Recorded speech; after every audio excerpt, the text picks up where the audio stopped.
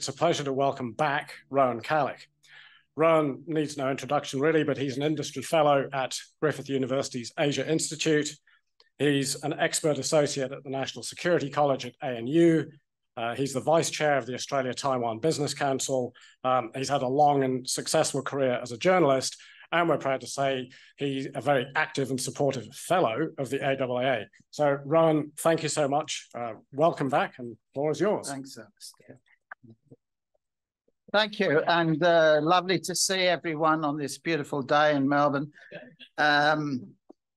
So those here in the room have, you could have been watching photos I've taken with my phone on recent visits to Taiwan that have been scrolling past on the screen, giving some sense of Taiwan's diversity, beauty, progressive values, including strong ecological principles and modernity.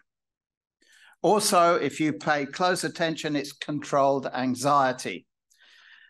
You will have seen, as I observed for the first time on that recent trip, street signs now posted around Taipei pointing to air defense shelters. I'm going to talk this evening to everyone here, and those of you joining online, great to see you. Oh, well, I'm not seeing you, you're seeing me. About the Taiwan story, about the big present day focus there, the elections taking place on January the 13th, about its relations with its big neighbor, the People's Republic of China, and about why all this means so much, as my speech's title indicates, to us in Australia. I'm going to call Taiwan a country.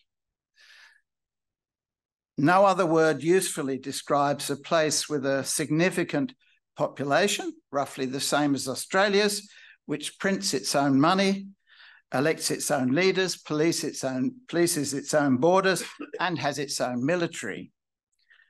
As I wrote in the blurb for this event, Taiwan is more prosperous, more democratic, and better governed than most United Nations members. It is not a United Nations member. First, the story. It's important to get this straight from the established facts. The first clear evidence of Taiwan's indigenous inhabitants, Austronesian people, from whom today's Melanesian, Micronesian, and Polynesian Pacific Island peoples clearly derive, dates from around 6,000 years ago. That's the first evidence. There are today about 500,000 indigenous Taiwanese, mostly living on their ancestral lands in the mountains. Most plain dwellers lost their land many generations ago. Portuguese sailors named the island Ilha Formosa, or Beautiful Island, in 1542. They traded but did not settle there. The first organized foreign settlers were the Dutch, who set up a base in 1623 on the Penghu Islands, then the year after on the main Taiwan island, establishing Fort Zeelandia, which I recommend to everyone who's visiting as an impressive site to tour in Tainan. There were a few Chinese pirate settlements on the west coast, profiting from the fracturing of the Ming Dynasty in its dying days. Dutch traders and Dutch Lutheran missionaries arrived soon afterwards. The Dutch East India Company, which had established the colony from Batavia near the present Jakarta, encouraged Chinese people to come across and to farm rice. About 45 years later, the most powerful pirate chief, Zheng Qinggong, turned on the Dutch, and Taiwan became a pro-Ming pirate holdout against the Manchus who had invaded China.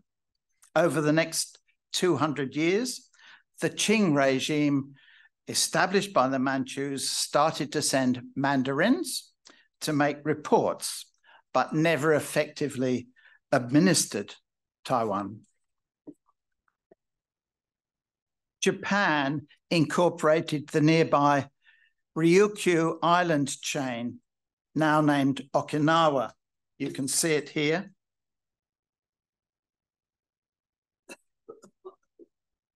In 1879, and sought to control Taiwan, where Japanese vessels had been wrecked and sailors killed by indigenous groups. It gained its chance in 1895 when, in a brief war, Japan beat the Qing, who ceded Taiwan, bringing the whole island for the first time under the effective control of a single government. Some Taiwanese began to press for independence, but in 1945, the Republic of China, under Chiang Kai-shek, took over control from Japan and put down a revolt cruelly on February 28th, 1947, killing thousands. In 1949, Chiang brought his remnant Kuomintang, or nationalist army, across to Taiwan after losing the civil war with the Chinese Communist Party, or CCP. 4 harsh decades of one-party martial rule followed. In time, the Kuomintang, or KMT, abandoned their quixotic thoughts of returning to rule China. In 1996, Taiwan held its first presidential and parliamentary elections, and the government has changed peacefully 3 times since then. Today, the big talking point in Taiwan is the forthcoming election. On January the 13th, voters will choose a new president, since the incumbent, Tsai Ing-wen, is constitutionally required to stand down after 2 4-year terms. They will also elect a new legislative yuan, or LY, the national parliament. Last time, 75% of eligible voters cast ballots, which is high for countries with voluntary voting. The 2 main parties are the incumbent centre-left or Green Democratic Progressive Party and the centre-right or Blue Kuomintang KMT, or Nationalist Party, a descendant of the party originally founded by Sun Yat-sen for mainland China in 1912. The DPP candidate, Lai Ching-te, is a veteran politician, having trained as a doctor, then been mayor of Tainan and premier of the national government. The KMT candidate is Ho Yo-yi, a former policeman, the mayor of New Taipei City. Mayors and local governments generally are also elected in Taiwan. The third candidate is Ke Wen-je, mayor of New Taipei City. Today, a former medical doctor and leader of the kind of centrist Taiwan People's Party, which he founded and whose main aim in contending may well be to provide impetus for more seats in the LY, building on their present 5 seats. The fourth and final candidate is Terry Goh, the billionaire founder of Honhai Precision, or Foxconn, the world's largest electronics contract manufacturer, maker, for example, of most of the world's iPhones. His running mate is especially interesting, Tammy Lai, a famous actress who played a Tsai Ing-wen-style role in the smash hit Netflix series Wavemakers. I thoroughly recommend everyone interested in democratic politics in general to watch this show if you've got access to Netflix. It's about a young team running a presidential election campaign with a strong social media focus and with a powerful Me Too subplot. Taiwan elections are first past the post, so can be tough to call. In 2000, the DPP's Chen Shui-bian won with just 39% of the vote, with the KMT's Lien Zhan and James Soong, founder of the People First Party, splitting the Conservative vote between them. Control of the LY is also up for grabs. The DPP holds at present 64 of the 113 seats, but it's feasible that even if Lai wins the presidency for the DPP, and he's leading all polls right now, he might need to negotiate with a hostile parliament to get legislation passed, as happens with our own Senate. And winning a third term is tough for any party in any country. In recent polling, the top issue concerning voters was the tech-led economy, with export demand from China, which remains Taiwan's largest market, the US and Europe fading this year. Though the Bank of Taiwan chairman told me that elections generally help fire up Taiwan's economy, with big bucks always spent by candidates and parties. In general, the DPP is working for greater economic diversity, including through its new southbound policy into Southeast Asia and India, while the other candidates' main economic thrust looks to greater benefits from business with China. Taiwan's investments in China were 5 years ago double those in ASEAN, and now they're about equal. The next biggest issue is the cross-strait situation, with all 4 presidential candidates favouring the status quo. Other issues, from those deemed most important down, are cost of housing, welfare, jobs, healthcare, infrastructure, air pollution, and cultural concerns. At the municipal elections round on November 26th last year, the DPP only won 5 of 22 city and county mayor positions, the KMT winning 13. This despite widespread perceptions that the national government had managed the COVID pandemic comparatively well.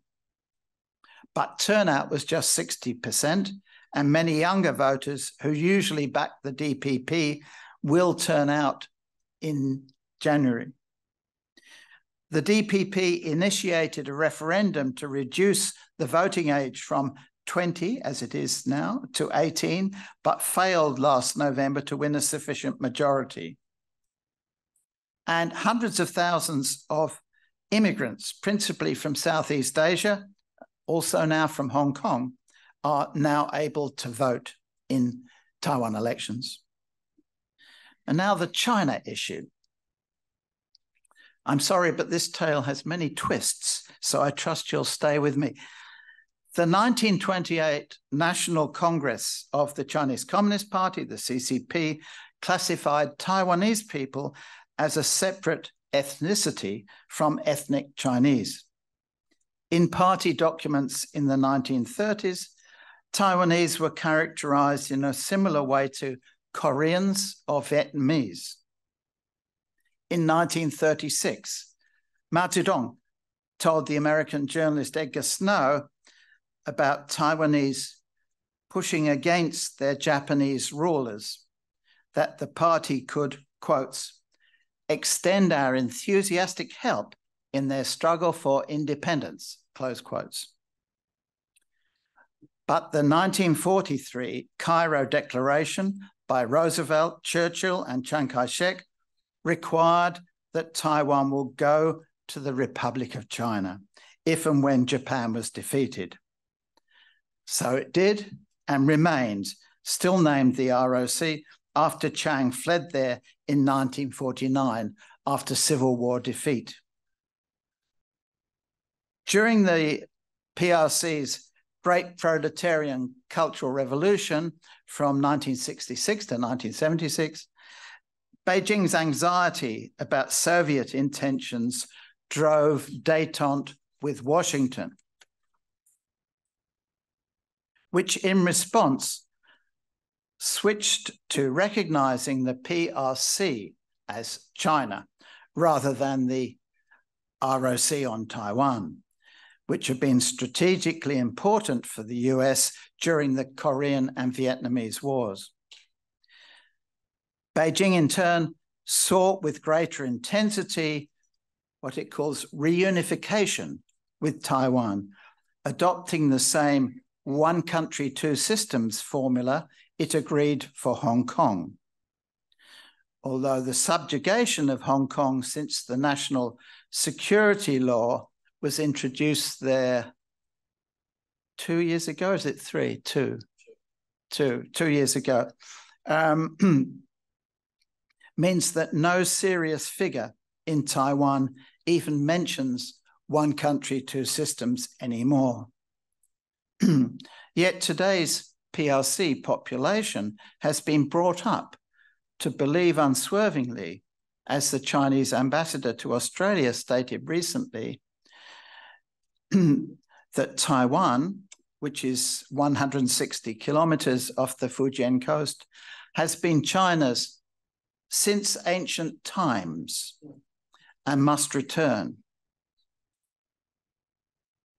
The problem is that few people in Taiwan view themselves as Chinese or evince any interest in becoming part of the PRC, whose authoritarian politics, increasingly repressed culture, and now lackluster economy seem comparatively distant and unattractive. In recent polling, just 4% of the population in Taiwan said they call themselves exclusively Chinese. Most simply call themselves Taiwanese, with China not a place of especial connection or resonance beyond the substantial business connections. In 1949, the average incomes of people in China and Taiwan were similar. Today, the Taiwanese earn on average 5 times more, and their median wealth is 4 times more. While about 1 million Taiwanese went to work in China during the reform and opening period there, this is the old era, the Deng Xiaoping era, and Taiwanese firms invested an estimated $100 billion in factories there, playing a crucial role alongside Hong Kongers in driving China to become the world's factory. The trend is now in reverse, with Taiwan government incentives playing their part in reshoring Taiwanese investments from China. Taiwan's production of about half all semiconductors made worldwide, including 90% of the most advanced chips, adds a layer of complexity to this drama. Taiwan Semiconductor Manufacturing Company, TSMC, is dominant, especially in terms of innovation in production, and says it invests sufficiently in research to stay 2 generations ahead of PRC rivals. Meanwhile, the CCP General Secretary, Xi Jinping, has elevated Taiwan to a core issue for the party. The great missing jigsaw piece in national rejuvenation. He said at last year's party congress, resolving the Taiwan issue is the Chinese people's own business and is up to the Chinese people to decide, he said. We insist on striving for the prospect of peaceful reunification, but we will never promise to give up the use of force and reserve the option to take all necessary measures, close quotes. He said earlier that this historic mission cannot be passed down from generation to generation. Xi, the great champion of Han ethnocentrism, loves to use the metaphor of blood. He has said of the Taiwanese, we are a family whose blood is thicker than water, brothers and sisters of the same blood. The indigenous population, of course, is not within that family. One of the many bizarre elements in this tense situation is that Taiwan's constitution, albeit amended slightly from time to time, essentially still comprises that of the Republic of China, drawn up in 1947. Taiwan uses as its flag that of the ROC, incorporating the emblem of Sun Yat-sen's Kuomintang. These signs of statehood continue to link Taiwan with mainland China, and Taiwan fears that if they are abandoned, Beijing might claim this as tantamount to seeking full independence. The PRC has also developed a catechism around its One China principle, which it wants foreign states to follow, incorporating the idea that democratic Taiwan is now inexorably part of that One China, even though it appears by most measures not to be. I should add that the CCP tends to take the position that all people of Chinese ethnicities should concede ultimate loyalty to Beijing as sons and daughters of the Yellow Emperor, even though they may be nationals of other countries, in a way that all people of, say, Anglo ethnicities do not tend to automatically accept the leadership of the British monarch. Sharing a language and even elements of a culture does not usually require that to happen within a single nation. Australia's Defence Strategic Review, delivered in April, said that China's military build-up is now the largest and most ambitious of any country since the end of the Second World War, close quotes. The seizure of Taiwan is its only clear purpose. The People's Liberation Army has become in recent times also a blue water navy with greatly enhanced capability to project force convincingly across the Taiwan Strait.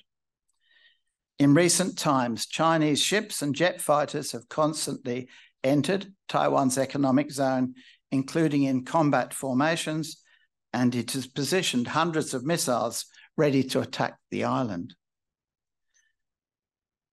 As for Australia, we have a natural connection with a country in our region that is a lively democracy, that respects the rule of law, that has an Indigenous population facing many similar issues to our own Indigenous people, whose economy is very complementary. As you've already heard from Alistair, it's Australia's fourth biggest export market. It's placed about 65 billion Aussie dollars in the Australian financial system, with 9 banks operating here. And more young Taiwanese come here through the working holiday scheme than come from any other country.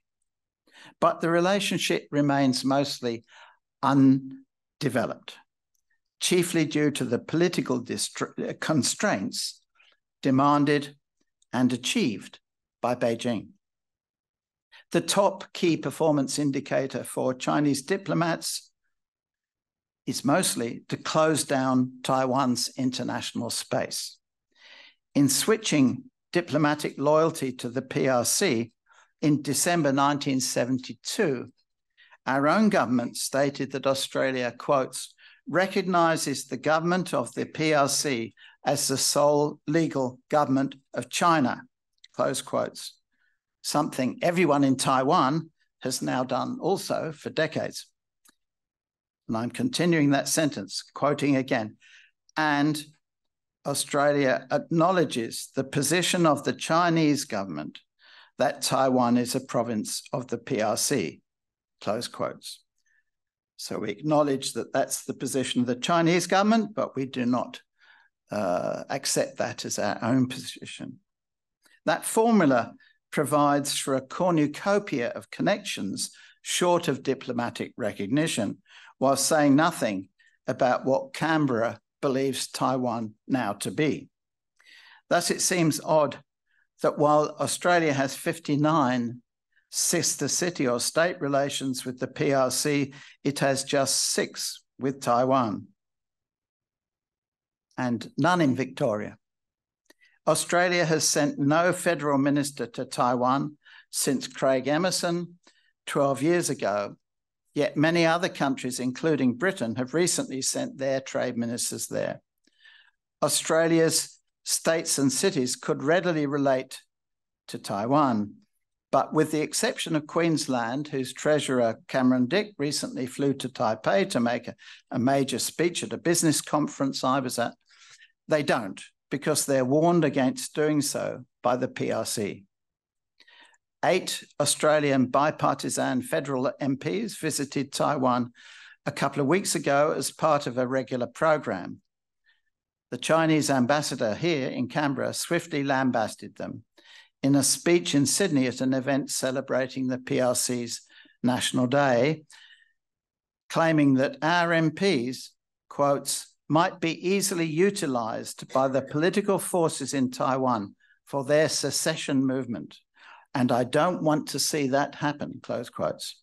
He hoped Australian politicians would, quotes, refrain from engaging with Taiwan in whichever form or capacity. Their words, their actions on Taiwan will absolutely bring about a negative effect on the ongoing improvement of our relationship between China and Australia, close quotes. Global Times quoted a Shanghai academic as warning our Prime Minister that if he, quotes, truly wants to mend ties with China, he should oppose, condemn, and then rein in the rogue behaviour of our own MPs. Tomorrow, I should add, Taiwan's representatives here in Victoria, and I'm delighted to say there's one here this evening, are hosting an event to celebrate their National Day. We've scarcely heard any complaint from that quarter, despite our governments largely leaving them out in the cold. So why then does all this matter so much to us? Because Taiwan provides an important model for our kind of values in our region. It matters for its own sake, therefore. But if we, the Indo-Pacific democracies, fail to deter the CCP from taking military action to incorporate Taiwan, then war will follow. This will, of course, be terrible for all. If Beijing were to win, so very much the worse for all. Australia has come to believe that its sovereignty comes cost-free to us. That is changing. Xi's front-foot challenge to Taiwan, among other big issues, is requiring us to consider the costs we may need to bear to maintain our culture and our prosperity. First, if there's a war. One of the variables increasingly preoccupying military minds is when does a cyber attack or an air blockade, drills, close quotes, that increasingly take on the profile of genuine incursions, fishing fleets that sail close and are supported by armed militia vessels, or the cutting of undersea communication cables, or grey zone pressure applied to shipping all around the island, or low-intensity military forays, say close to smaller Taiwanese islands. When do they become classified as an act of war? Beijing would likely keep turning up the heat on Taiwan through such diverse strategies, seeking a surrender before undertaking the massively risky first major amphibious assault anywhere in the world since Incheon in Korea 73 years ago. The PLA is untested in combat conditions.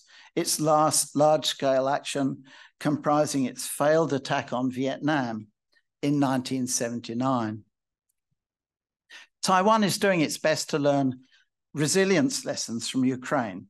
It has upped its defense budget by 8% recently, has extended its compulsory military service from 4 to 12 months, is stockpiling munitions, not musicians, but maybe that also, is stockpiling munitions, energy, water and food, is building other asymmetric capabilities, including urban fighting, building its reservist skills and its civil defence for the broader population.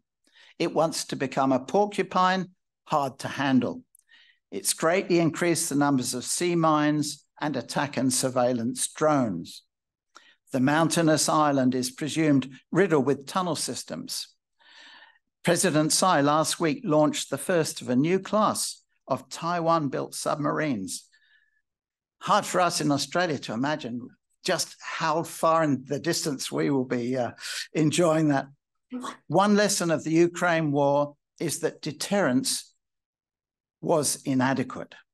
Another is that tough economic sanctions will follow a clear act of aggression. Unlike Russia, the PRC's economy is intensely globally engaged, and it's already sliding, not rising. What will happen if it's largely shut out from North America, Europe, Japan, and South Korea, and many other countries too?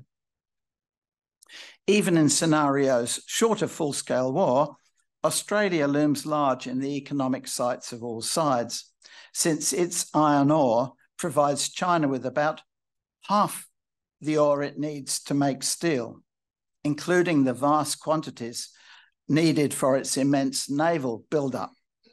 Our ore sales to China comprise about 20% of our total worldwide goods and services income, and Western Australia's government with 25% of its revenues. Lithium has become recently Australia's second biggest export to China, vital for batteries and for lightweight alloys, and with considerable strategic applications. Australia was last year responsible for 53% of global lithium production, but 96% was exported to China. Such sales would cease once Washington declares that Beijing has committed an act of war. For those continuing to sell strategic resources to China will be locked out of the dollar system, which is, of course, the global reserve currency. The Australian dollar would slump, pushing up substantially the price of imports and forcing cuts in government services, and we would search for new sources for many products now made in China. Economic analyst David Duren has written that the global impact of the loss of trade through the Taiwan Strait will be incomparably greater than that flowing from the Ukraine war. Ben Herskovich of the ANU says, this is a conversation Australia should be having now. The especially ticklish issue for the Albanese government is that for the prospect of such economic punishments to have a real deterrent effect on China, they'll need to be signalled in advance, close quotes. Frustratingly for Australian governments, for mining companies, for millions of shareholders, including via everyone's super schemes, the brittle nature of East Asian security in the new era of Xi Jinping requires the unthinkable to be thought through, deterred if possible, and guarded against if not.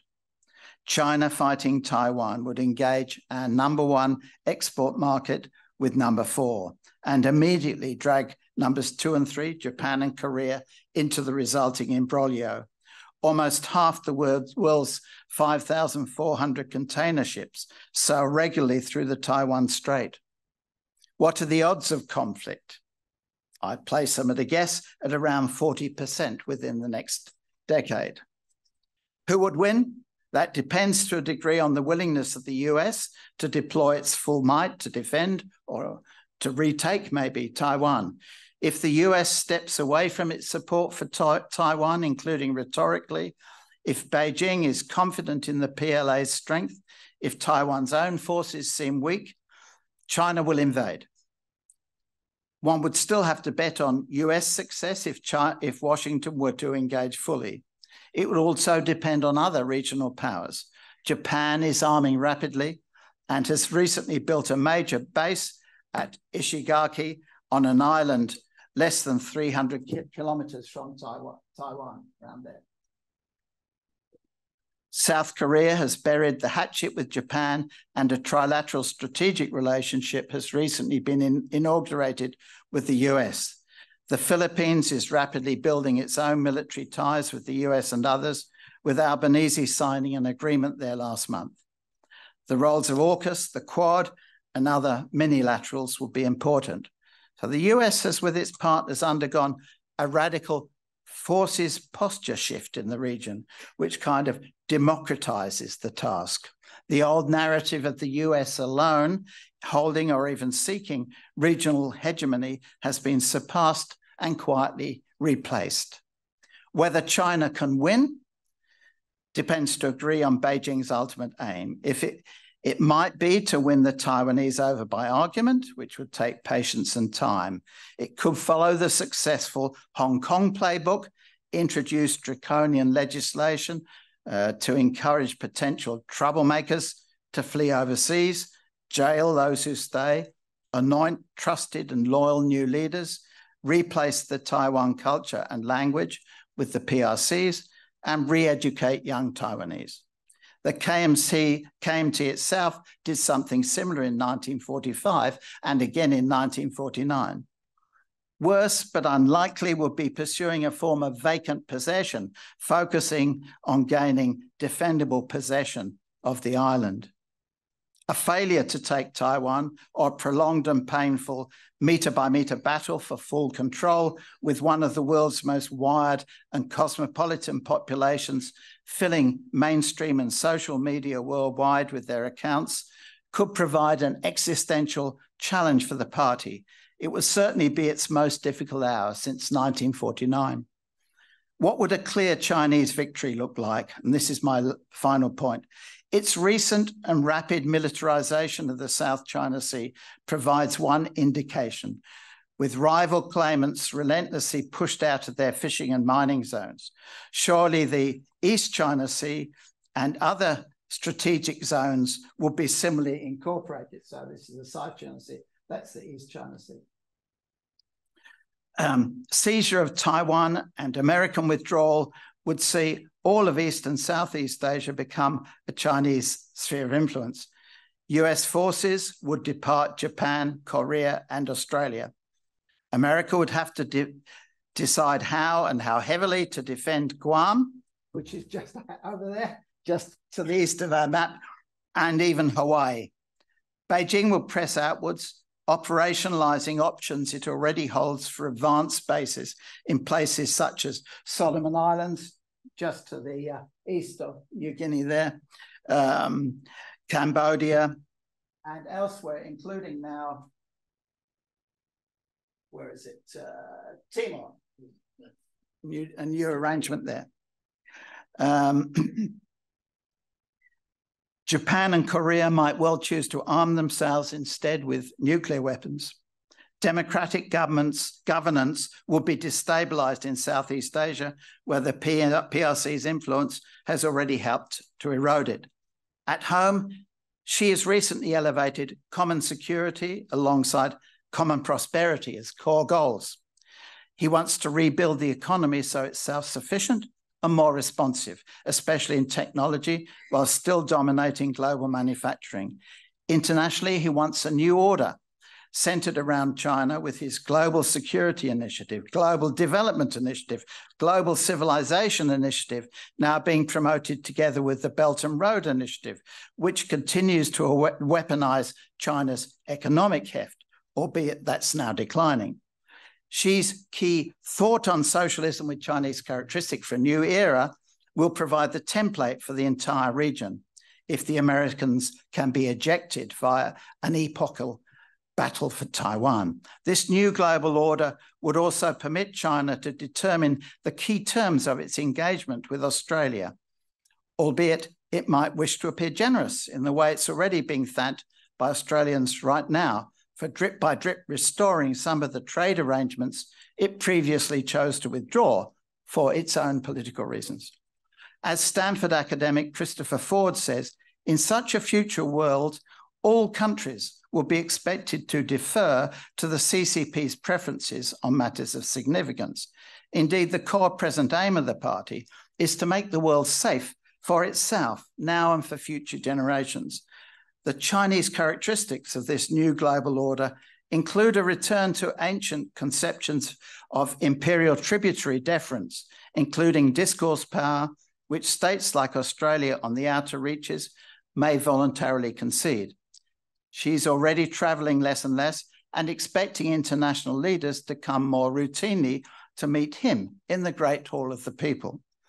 The open rules-based international order that enables countries to interact on an equal footing despite natural differentials, which is at the heart of the Westphalian concept for modern states, will be amended crucially by a PRC seizure of Taiwan with its insistence on challenging other countries' sovereignty in order to shape their own discourse about China, while any attempt by others to enter into discourse within China will be branded as intolerable interference. We would play by Beijing rules. So yes, Taiwan is an island about half the size of Tasmania, whose fate, either way in the event of conflict or via the status quo, if blessedly not, will help determine that of Australia. Thank you for your patience. Thank you very much. We'll take questions in the room. I've got a roving mic coming round. If you could just state your name and keep it to a brief question, please, and I'll get to as many as we can. Superb, Rowan. Thanks very much. In 2016, I did a project in Manila. I was renting a place, walking distance from the Andrew Phelan's my name, from the US War Cemetery at Bonifacio Global City. There's 5,000 or so crucifixes there and frescoes from the Pacific War in the middle of it. And after that, I went to Palau and you could see some of those war cannons. My point is you can kind of hear the echoes of the Pacific War and you can see how, you know, the vultures are sort of circling in this circumstance at the moment. Obviously, the gravity of the situation is, you know, incredibly serious. My question to you is, other than a handful of people perhaps that are following this closely and get it, the Australian public seems to be relatively unaware of this situation through mainstream media. What are your thoughts on that and how that might change? Okay, it's changing. It's changing step by step at the moment by a kind of own goal, to use a soccer term. You can hear I'm English, so I understand soccer. And that's because they effectively evicted almost all foreign journalists from Beijing. So we have, for example, probably the most impressive writer for The Economist. We've got the really one or two terrific writers for The Guardian. We've got the Australians, Will Glasgow. We've got a new ABC reporter there, all covering China and the region, North Asia from Taiwan. So I think we're going to see, and Chris Buckley, the doyen of Australian journalists covering China, who's of course, the New York Times chief China correspondent. So, Chris is an Australian, of course. So it's the mainstream media is now seeing things more from that perspective. When you look at the polling in the Lowy Institute, you see that Australians, kind of from information, kind of from instinct, are supportive of Taiwan. And I think that's part of a pattern that you see is elites are to an extent suborned, and the basic Australian population has good instincts, I think, on these things about what counts, the values that count, and so on. So I'm not unhappy about that, but I think people should and could learn more. The best way is people to fly to Taiwan. You can go there direct from the major Australian cities. By major, I mean Melbourne, Sydney, and Brisbane, and you can fly there direct and you don't need a visa. So if anyone wants to fly there tomorrow, book a flight and you just turn up and you could be there for 3 months. And that's the best way of enjoying yourself in this wonderful place, and also learning a bit more. I think more people going would be great. Thanks.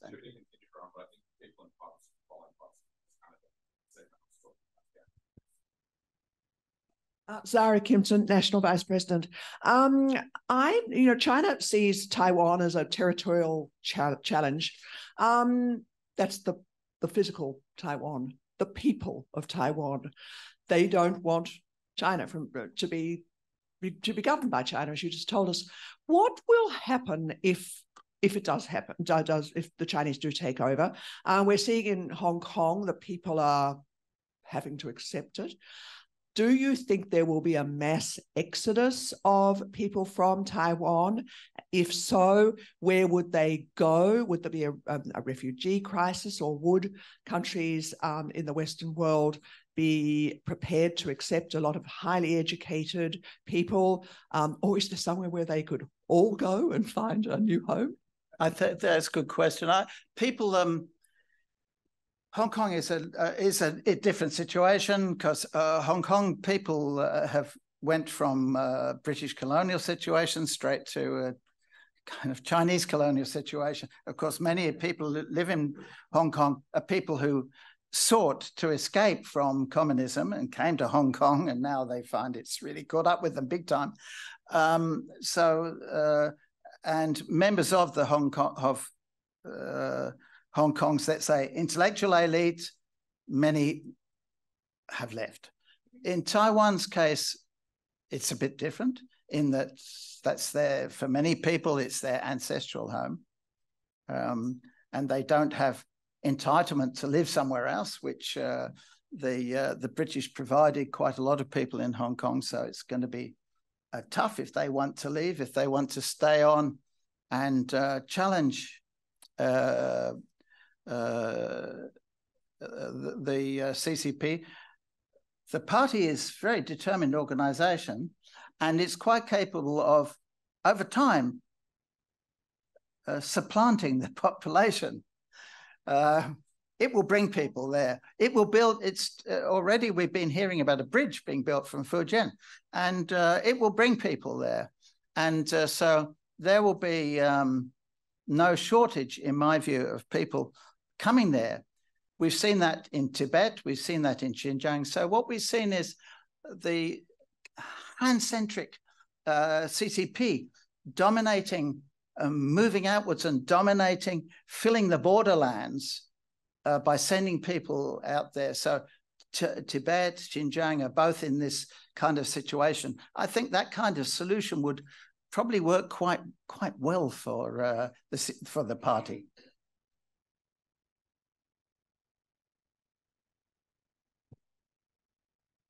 Thanks, Rowan. Andy Lloyd's my name, and thank you for a very well-researched and logical presentation. I must declare I'm a director of a small bauxite producer in Queensland that sells all its product to the mainland China. My question is about your comments on the economic embargoes that potentially arise in the event of an invasion. How important is this signalling early, and how might it be reinforced, I suppose? And do you see the AUKUS alliance as being a potential body that might make a difference here, and in particular, potentially with Japan joining the AUKUS alliance? Oh, yes, thank you. Good question. Kind of all of the above. I think signalling early is very important. I think deterrence is the most important thing, the big lesson that we should have learned from what happened in Ukraine. And I think Xi Jinping is a very different person from Vladimir Putin. And he's a person of his party. He's not a solo dictator like Putin. So it's a different situation, and a situation in which rational judgments will play their role. And I think in this case, it's important to explain what the implications are. I believe that the Americans are already doing this in a quite sensible manner. At the moment, to an extent, increasingly, as she's control of the party has become more and more full, the pattern of decision making has become more difficult to track. What is the debate in top levels? There's a kind of black box in China. So the US has started to send more and more senior administrators from the system to Beijing, and they've been talking about climate change and the economy and other things that's their responsibility. I believe they've also been sent to send messages, knowing that people of that elevation will send message to a sufficiently elevated counterpart in China that it would reach Xi Jinping, or they can maybe speaking to him directly, so that the message is so that there's not a misunderstanding. And very important that we don't have misunderstandings here. And people have talked about military to military discussions in which misunderstandings there are avoided. Guardrails is the term used. China's not too keen on that because they think actually that means we concede some ground to the Americans. So let's leave that to one side, but important those big messages get around. And that, for example, your company, you would, being on the board, you would have to face a very tough question if there was a war. And I believe that there would be quite immediately, both among your staff, customers, shareholders, a sense we're not going to continue to supply a country deemed as hostile. We saw in World War I, this happened actually in Australia. Broken Hill was selling pretty well everything to Germany. And the British moved in and said, we will buy the output instead. And so obviously that was very difficult, again, because these are base metals being used for armaments to kill Australians who volunteered to fight in that combat. So I think very important. What was your other point? I think that's AUKUS. Yeah, I think AUKUS is a very valuable thing. Let's leave this nuclear submarines to one side, which is a kind of very much in the future. Pillar 2, which involves modern technologies, quantum, cyber, and so on. This is an area of great activity between the three countries involved, and building, for example, a lot of discussion about building a sustainable critical minerals supply chain that doesn't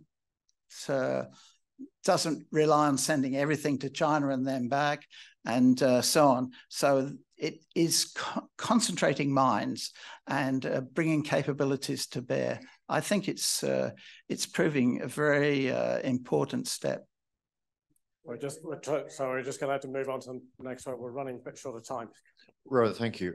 You mentioned the lessons being learned from the Ukraine war. And you also mentioned the tech-savvy aspect of the Taiwanese population. One of the things that surprised most people, including myself, about the Ukraine war is the extent to which, for at least the first 6 to 9 months, Ukraine essentially won the information war, and which was critical for bringing the West onto its side and unifying the West.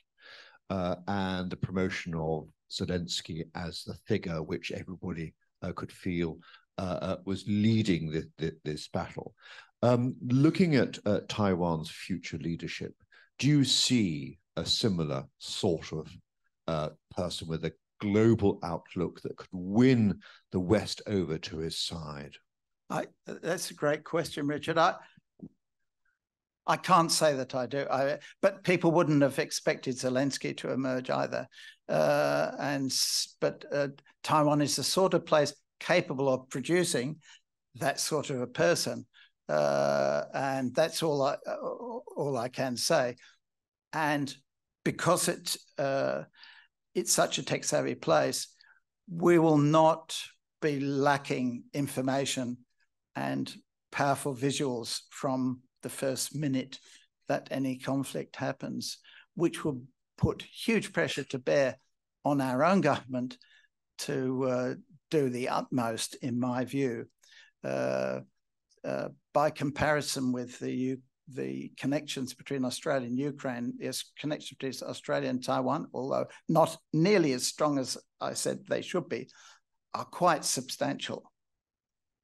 We try and get a couple more done. Come with David, and then gentleman here, and Paul. Derek, we might run out of time. David Livingston, thank you so much, Rowan, for a deeply thought out presentation. You have a scholarly knowledge of the CCP, including your book Party Time. Thank you. How important would you say the leadership of Xi is to the current tensions? And if it is important, could the tensions change if Xi weren't there? Yeah, I think great question. I think it could change. So even though the party is organized, it's been in power for 74 years there, and it's over a century old. It does depend on leadership, and Xi has personalized and centralized power in a manner that hasn't happened since really since Mao. And so his finger on everything is there. He wants to see everyone. He's removed the government from loads of roles and brought in the party to run directly all sorts of areas, science, tech, finance, and so on. So yes, Xi not being there would change things immensely. Of course, it depends who replaces him. It would be a man. I think it's safe to say almost no women in any senior position in China. Very strangely, since Mao said women hold up half the sky. But I think that could change things quite a lot. He's a very unusual person. He's got a kind of theocratic disposition, and his psychological drivers are, I won't go on, I don't have time to now, but I think changing the leader would change a lot. We'll just try and get two last quick ones in. And then we can have a chat afterwards to run in the room. Okay, thank you. Charles Richardson. It seems to me there's both in Australia and the US, there's two different debates going on here at sort of at cross purposes. There's an argument about, is an invasion of Taiwan a serious possibility? You know, is this something that needs to be on the radar? And there's a debate about, well, if it does happen, is this something we should be concerned about? Is defense of Taiwan a core interest or not? Now, obviously, the second question has radically different policy implications depending on what your view is. My question is, what about differences in the first? If you think this is really just a remote possibility, even if you concede it would be a dreadful thing if it did happen, how much should that change what we do? Right. Deterrence is perhaps the answer, that we need to take it seriously in order to deter that, even though, as I said, it's a minority, in my view, a minority likelihood that it's going to happen. But I've elevated my own view from scarcely likely to 40% because of reading the constant amount of focus on this in central party documents and so on. So I think it's a very important issue for the CCP, and the best way of tackling it from outside and from if you're inside to an extent, Taiwan, is to take it seriously and seek to deter it. We'll just grab one more. Yeah. Thanks, Alistair. Paul, Rowan, I was very struck when you said that Taiwan is seeking to adopt what you call a porcupine strategy, and you're probably aware, but I'm not sure how many other people in the room are, that Sam Roggeveen at Lowy Institute has just had published a book called The Echidna Strategy, in which he argues... 18th of October. Yes, and he argues that Australia should itself withdraw from the US alliance, do everything it can to appease China, but have a robust denial strategy to defend itself in case China should happen to seek to invade the Australian continent. I've written a systematic critique of the book, and I've known Sam for a long time. I like him as a person. I think he's seriously wrong about this. But this is part of the public debate. And so my question is, and given that he's coming here, I encourage people to come along. Sam's a very pleasant person. But I've argued we do need to engage with his argument, but we need to persuade those who are uncertain about this that he's in error about Australia adopting that strategy. Yeah, Taiwan matters immensely, and those people are completely wrong-headed. If China pursues full-scale conflict of Taiwan, no way could any Australian government survive a day or two without responding in a very substantial way. There's the Prime Minister who would say, well, all of us in this room, all social media, every TV channel, everything we look is full of articulate Taiwanese people talking about what's happening, showing you the vision of people being killed, babies being killed, whatever. And here's our Prime Minister in Canberra being stopped outside the Parliament and being asked about Taiwan. He said, no, I'm not here to talk about that. I'm talking about our new agricultural policy. It will be the end for that person. And so those people who take this view have no sense of understanding of how politics works and how those things work.